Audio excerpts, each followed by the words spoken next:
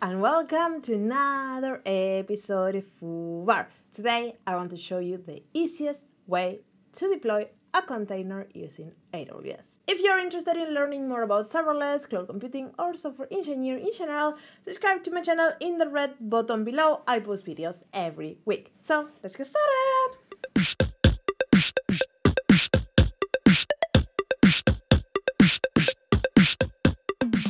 I'm not a container person, so for me, whenever I need to deploy a containerized application, and I struggle a little bit with ECS and all that. So I want to show you one way to deploy a containerized application that is so simple. For that, we are going to use Lightsail. Lightsail is a service that AWS provides and is a little bit detached from the normal AWS services because it's so simple. It's perfect if you are getting started or if you don't want to think about anything. You just drop your container and it works. Lightsail offers virtual servers in the cloud, and you might be thinking, well, we have EC2.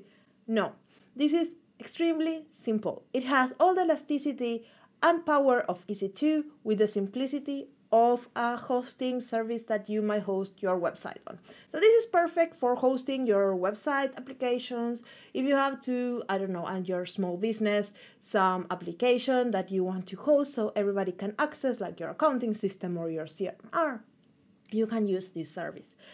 So this service, if you're using WordPress, it comes with WordPress installed, or if you need an empty virtual server with some particular operating system, you can configure it, or if you need a database like MySQL or Postgres, you can get one, and also you can get a containerized application. In this example, I want to show you how to deploy a containerized application. My container images is in Docker Hub, so it's very simple. It's something we're all familiar with, and if we are not, we can go to the Docker tutorial, follow the steps and see how we can put our image in the Docker Hub. And from there, we want to deploy it into Lightsail. For that, you will need an AWS account. You will need to have an image, container image in Docker Hub. That's simple. I will be using the image that comes with the Docker 101 tutorial. So everybody can follow the same steps, the links in the description box, and get the same result. So let's go to the code. So here you can see I have my image in Docker Hub. It's called Mavi888 getting started. And then my image is, have it in my computer as well. I follow the steps that the Docker tutorial showed me, and I got this image. This application is a Node application. It's very simple, and we are not getting into the details of it because it's not relevant to this video. So now we are going to our AWS console and open Lightsail, and there we will see all the different tabs with different things that Lightsail has to offer: the instances, the containers, the databases, and other things.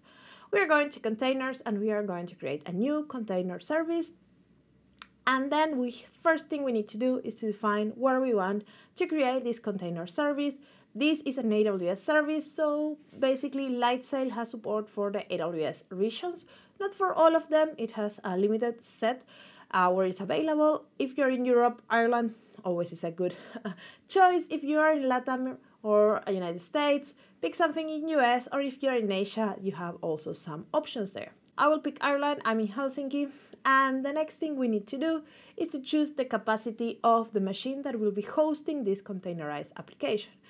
We have from small machines to very big machines, and you can see the memory and the processor capacity described there, and also the price is very clear how much each of these machines costs.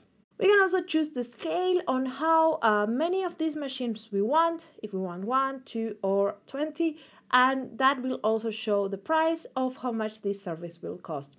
Remember, if you are in production, it's good at least to have 2, so then the system is a little bit resilient. If one machine is down, the other one is active, but that's up to you. I will choose a nano and 1 instance because I'm cheap. And that will cost me around $7 per month. The pricing on Lightsail is pretty transparent, so that's something I really like. Let's set up now our first deployment. We can use an example application, or we can use our own. I will pick our own, and I will put a name to it, getting started, because I'm so original. Then we need to give the container image, and that's the URL from our image from Docker Hub in this case, so that's good. we put it in the image box, and then we need to give a couple of configurations. The only configuration this application needs is opening the ports 3000, so we are going to do that. Then we can add up to 10 containers in the same image, in the same machine. So if you have multiple containers that you need, you can add more different containers and they will be all coexisting in the same machine. So that's great. So you can do that. I will only have one for this demo. Then we can have an endpoint where our application needs to start. In this case, in the port 3000, and basically just the URL of the domain. We don't need anything in particular. And then we are done. We can review that everything is right and create the container. The creation will take a while, a couple of minutes, so while that's going on, I want to review a little bit of the tabs that are in the top.